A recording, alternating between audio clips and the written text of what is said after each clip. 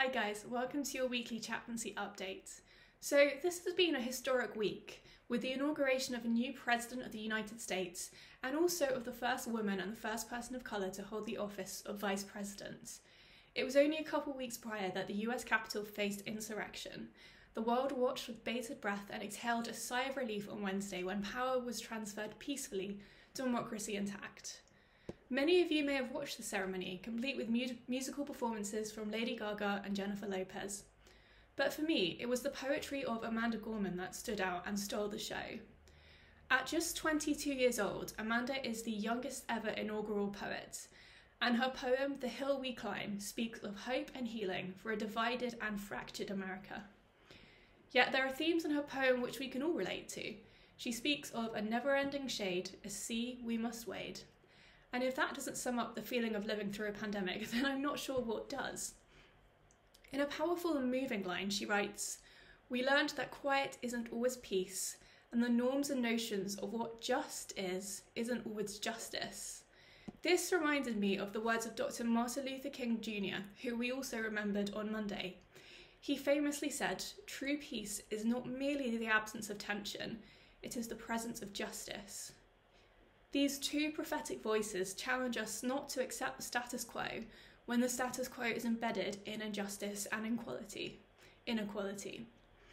Earlier this year as a school, we talked a lot about challenging racism and opened up a conversation about how prejudice and discrimination happen here, not just in other countries. It's so important, I think, that we continue to have these conversations and do our bit, even though those hashtags are no longer trending. Indeed, it matters now more than ever. It was the ending of Amanda Gorman's poem that resonated with me the most. She writes, quote, "When the day comes, we step out of the shade, aflame and unafraid. The new dawn blooms as we set it free. For there is always light if only we're brave enough to see it. If only we're brave enough to be it." These words could not be more relevant, and especially for us as young people. Day will come and we will step out of the shade. We have a vaccine which is being distributed across the country right at this very moment, and an end to this cycle of lockdowns is in sight. And as we move out of the pandemic, we understandably will all be wanting to get back to normal. But which bits of normal do we actually want to keep? Perhaps this is a moment for us to think about what sort of world we want to live in and to build back better. Perhaps we can build a new normal where people are all a bit kinder, where all key workers are paid a living wage, where prejudice is no longer tolerated and no child goes hungry. If we are to make that a reality, then we all have a role to play. And I think that a big part of growing up is figuring out which role it is that you want to play. So I want to return to that final line. For there is always light if only we're brave enough to see it, if only we're brave enough to be it.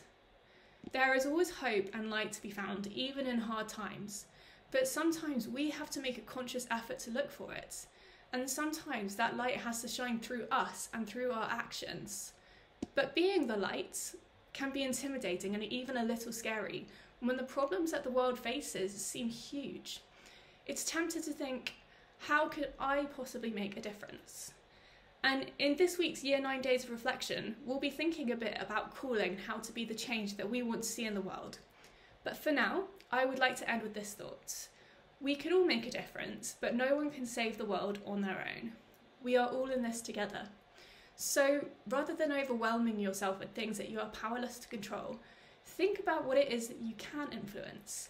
Is there a small act of goodness that you can do this week, this month, or this year? Perhaps it's calling an isolated grandparent more frequently, or fundraising for a charity at school, or even having conversations over this year to raise awareness of an issue that you care about. I think if we can all think of one small concrete action that we can do this year to help others, then as a school community we can make a big difference and truly say that together we are brave enough to be the light. So thank you for listening. I hope that's given you some food for thought, and have a fantastic week. Take care.